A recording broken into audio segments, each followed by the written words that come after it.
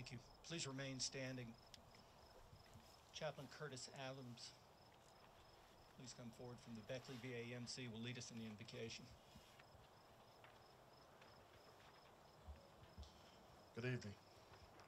If you'll bow your heads. Thank you, God, for this another day. As we gather together for this groundbreaking ceremony, Lord, we ask that you continue to bless this ground, Lord, for the people that it will serve, Lord, and the many veterans that will see these lands, Lord. We ask for a special blessing, a special prayer, Lord, over not just this ceremony, Lord, but over the future of this land, that it be used for the betterment of your people. It's in the mighty and matchless name of Jesus that we pray. Amen. Amen.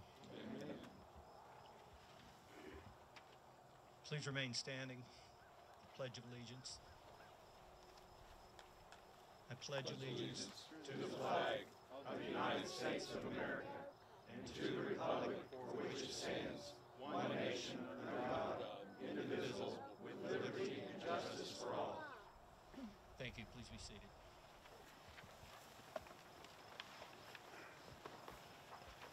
Aretha Van Horn, please.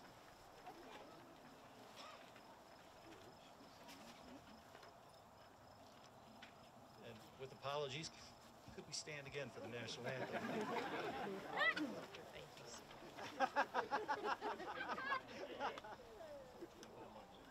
Oh, say, can you see by the dawn's early light what so proudly we hailed at the twilight's last gleaming, whose broad stripes and bright stars through the perilous fight o'er the ramparts we watched were so gallantly streaming, and the rocket's red glare, the bombs bursting in air, gave proof through the night that our flag was still there. Oh, say does that star-spangled banner yet wave o'er the land of the free and the home of the brave?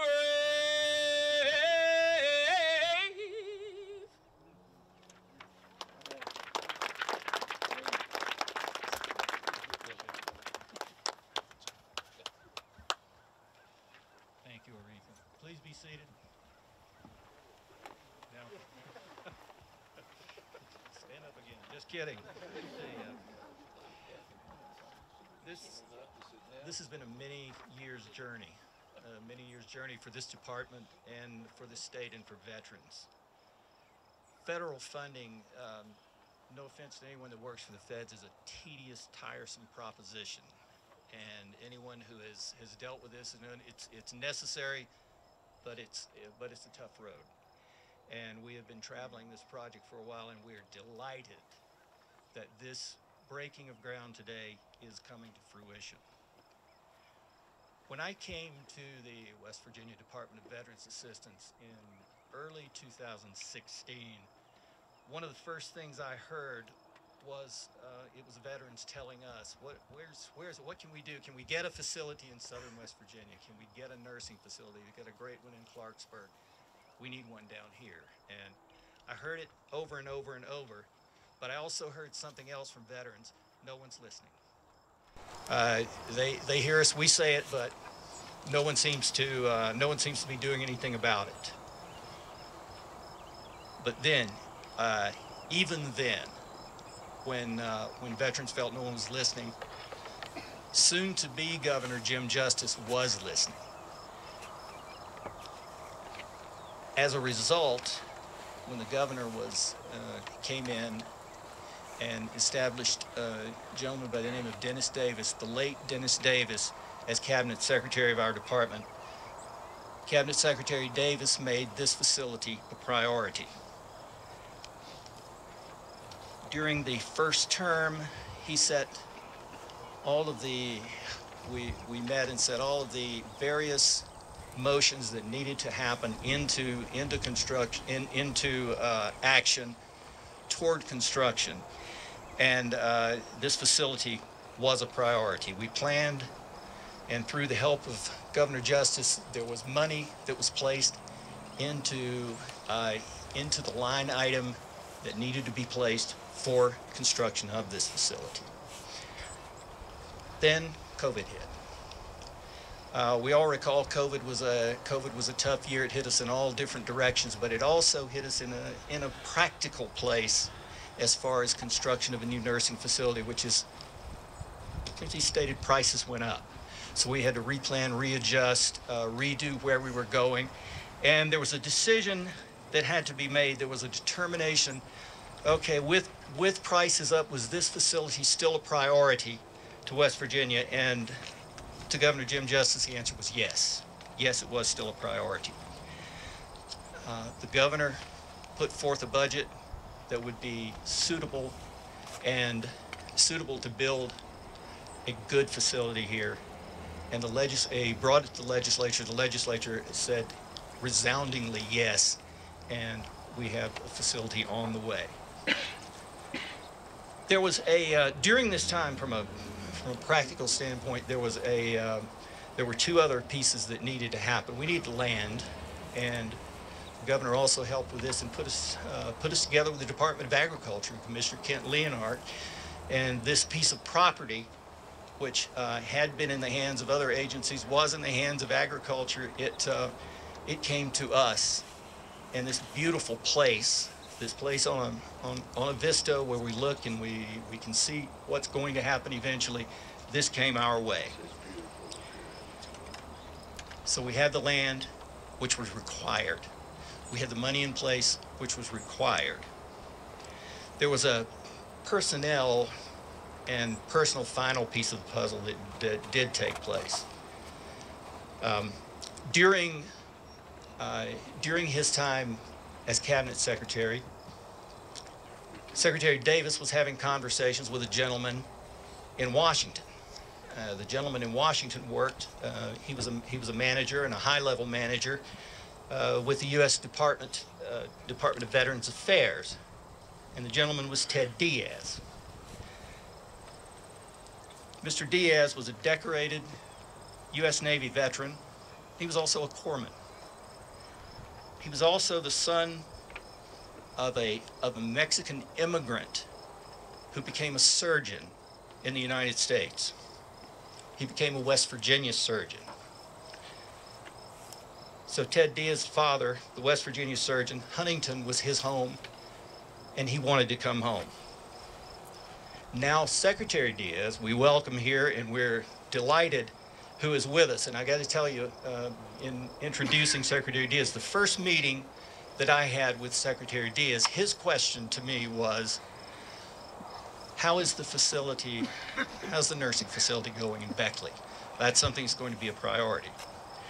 My answer to him was, Mr. Secretary, delighted that is your priority. We're happy. I have a second piece of good news. We're in luck because the governor and I believe the legislature, they have our backs. So today we're going to be shoveling dirt, and I'd like to introduce you to our Cabinet Secretary, who will in turn introduce you to the Governor, Secretary Ted Diaz.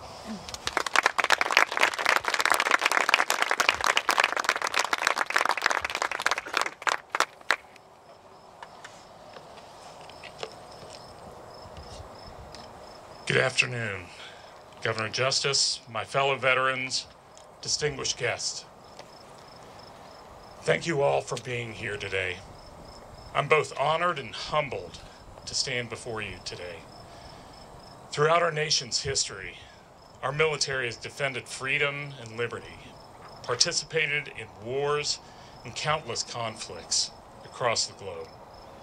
Every time our nation has been called upon, our military and our veterans, they have answered.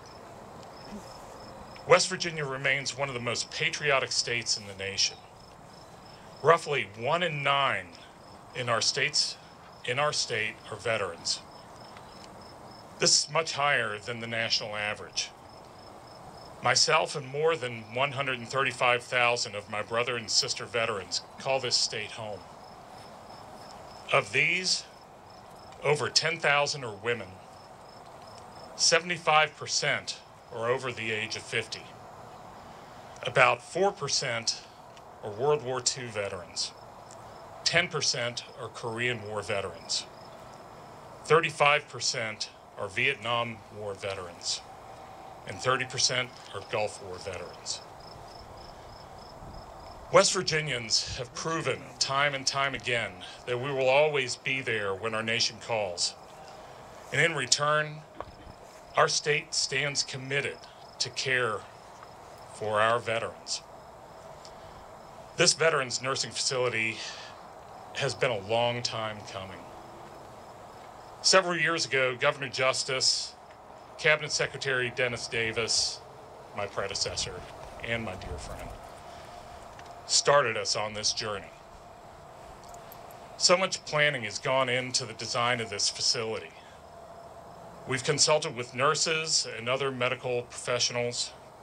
We've consulted with the top architecture and engineering firms, telling them what our veterans want, what our veterans need, and above all else, we emphasize our veterans want a facility that they can truly call home. Today, we break ground on a facility that utilizes a modern approach in long-term skilled care. It's called a small home model. This 150,000 square foot facility will include 120 beds, divided up into 4 neighborhoods with 2 pods in each neighborhood, which will house 30 residents each. They will be monitored by nurses in not what you typically think of as a nurse's station. It's going to be called a home base. These are located in each pod. And what it does, it gives easier access, and the nurses can see and be seen much easier.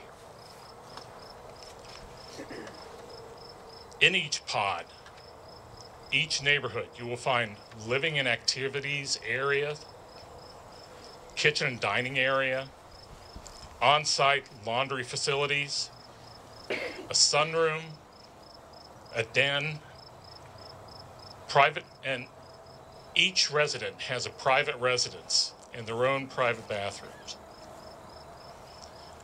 Throughout the facility, you will see an activities room, a PT room, a gallery, a library, a canteen, a living room, a game room, a multi-purpose room, a chapel, and our facility will have a dedicated dementia and Alzheimer's wing.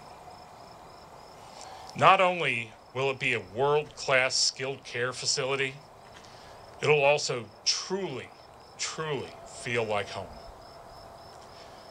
Thanks to the efforts of Governor Justice, our legislature, and the tireless efforts of the staff at the West Virginia Department of Veterans Assistance, we stand here before you today, shovels at the ready, to show that our veterans have earned our deepest gratitude for their service and sacrifice to our country. Today, the city of Beckley, the state of West Virginia, and a grateful nation stand united in honoring our veterans, honoring their families, and honoring their service. With that, ladies and gentlemen, I now have the distinct honor of introducing the 36th governor of the great state of West Virginia, the Honorable Jim Justice.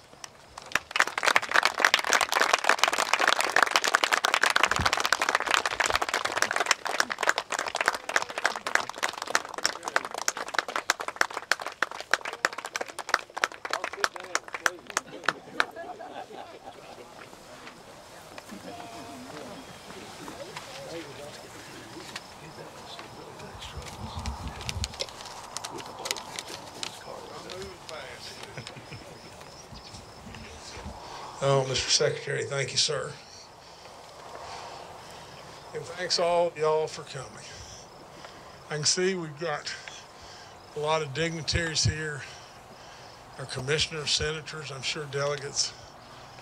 Let me just say just this, and I'll be short and sweet. You know, this is sacred ground to me in many ways. You know, so many events from this incredible institution right out the road to all the kids that have played so many baseball games right below us. Literally, there could not be a better place for this incredible facility. Now just think for just 1 second, and you've heard me say this 10,000 times over. And on this incredible day, at a time of year that absolutely West Virginians cherish beyond belief. But this time of year, normally it's pretty dadgum chilly. Now just think about it. Could it just be, again, a coincidence? An everyday occurrence in which God chooses to remain anonymous. He gave us this day for a reason in a lot of ways. Just think of what is going on all across the globe right now. You've got little 18-year-olds that may be eating out of a can and somebody may be shooting at them and they may be hiding behind a rock right now. And just maybe, we'll lose somebody. And then a Gold Star family will be celebrating their life, but absolutely asking all of us to never forget them. Do you not realize in every way that we owe every single thing we have, everything, to our active military, to those we've lost, and to absolutely our veterans in every single way? You can't imagine this. If you're the governor, everybody's asking for something all the time. All the time. But do you know, and I've said it 10 million times over, I can give you so many examples, you know, of how little veterans ask for considering how much they've given. If we don't step up, and for God's sakes a living, we've been at this now for too long. I've screamed until I can't scream anymore. But today we're here. And today God has given us this incredible, incredible day. We're going to celebrate not only this incredible facility, this 120-bed facility, and going to do everything in the world that we can possibly do to make things just one step better for those that have absolutely, again, given every one of you and me our life. Every last one of us. So with all that being said, we're going to celebrate a man, a general that, now it may have changed since 2021, but a general that was the highest ranking African-American man or woman that was given or presented, you know, was the recipient of the Medal of Honor. Can you just imagine? Can you imagine the absolute courage that it would really take to be able to be a recipient of the Medal of Honor? Gosh, it's unthinkable how blessed and how much gratitude we owe all those folks. So with all that being said, I want you guys, before I tell you, I want you right now to see the Charles Calvin Rogers nursing home that is going to be right on this place right here, and it's going to be doing so much good for so many that deserve it so much. It's unbelievable. So give that family and all yourselves an incredible round of applause. So for Charles Calvin Rogers, God bless you in every way. What a man. What an incredible man.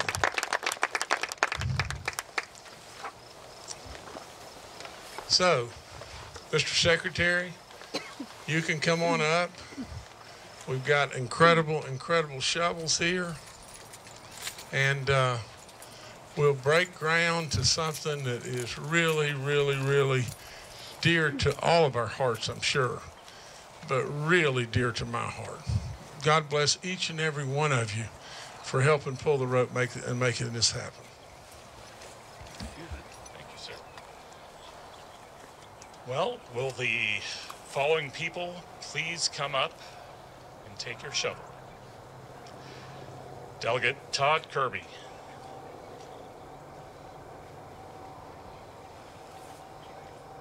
Director Drexel. Delegate Roy Cooper. Delegate Brandon Steele. Senator Roland Roberts. Commissioner Leonhardt. Mitch Cart.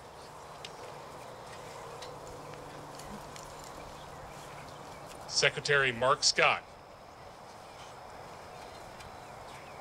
Bill Elkins. Senator Vince Deeds. Jeff Elkins.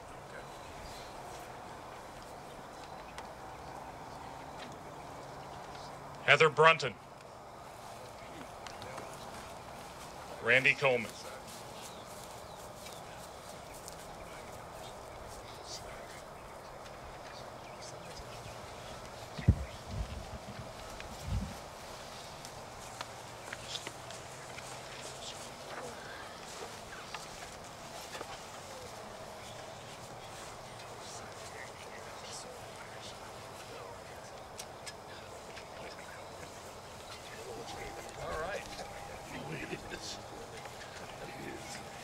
Governor, I know this isn't as big a line as some other that we've seen recently, but It doesn't get any more important, that's for sure.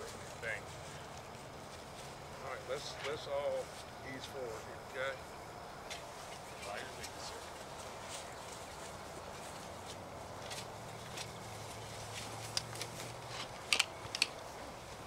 Okay, now we're going to throw this really hard. If y'all get some dirt on you, just go with it, okay? It'll be good. Okay, we're going to do this on through, okay?